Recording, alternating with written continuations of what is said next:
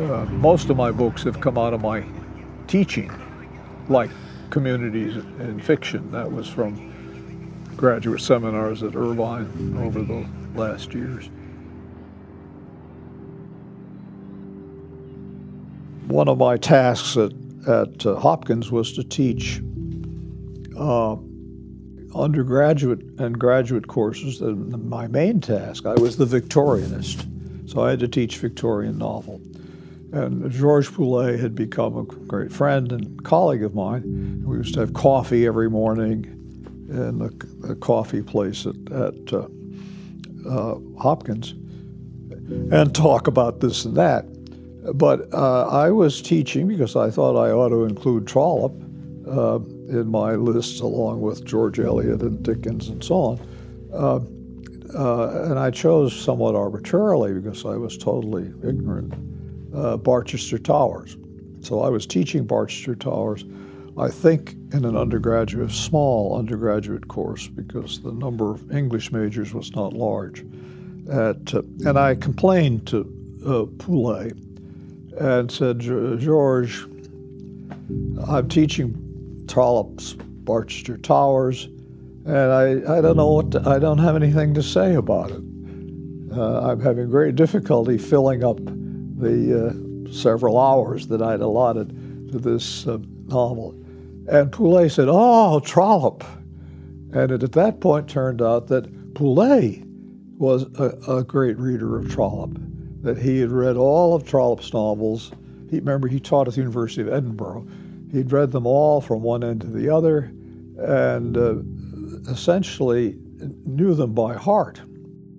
The main thing I remember, but it's important still for me, was his notion that Trollope's novels express he didn't use the terminology of the narrator, express what he called a collective consciousness of a community.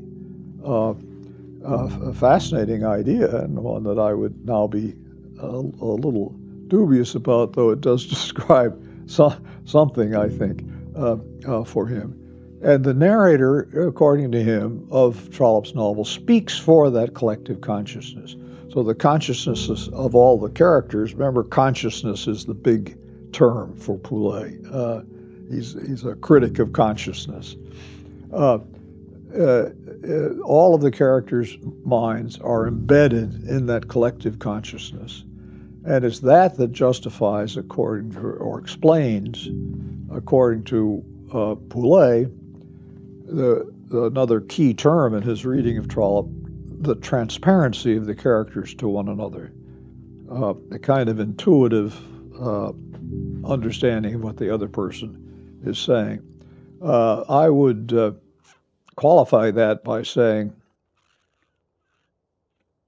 that these late novels, especially ones I've been reading, the characters do not know what the other person. It's there to some degree, and you get notations that say he knew exactly what she was thinking from various clues and so on. But I think that idea of transparency was, in Poulet's case, exaggerated.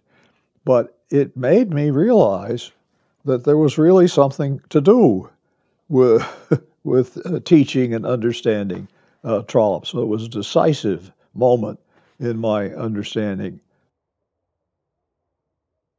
to me, that two of the greatest teachers that I've had, neither of whom was a Trollope specialist, Bongiorno and Poulet as a colleague teacher, were great Trollope fanatics, I would have to say. I mean, imagine that. Somebody who read through all of Trollope's novels, and ever since then I've been trying to understand Trollope and reading more of his novels and writing about him now and then. But for Poulet, he said something interesting. He said, I've read all of those Trollope's novels. Trollope is very important for me, but I've never had the idea of writing about him.